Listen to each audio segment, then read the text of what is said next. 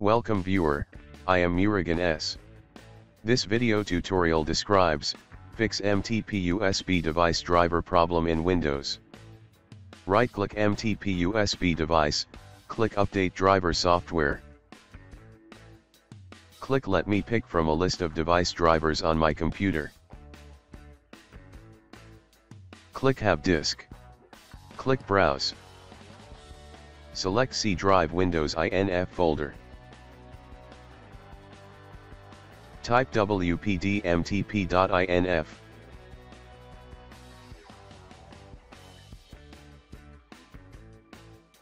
Click Open. Click OK. Click Next.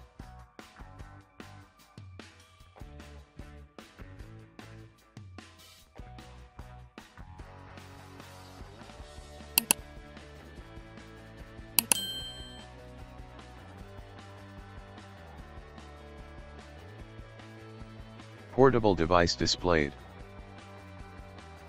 I hope this video tutorial helps to you. Please like, share and don't forget to subscribe my channel. Thank you very much. See you next video.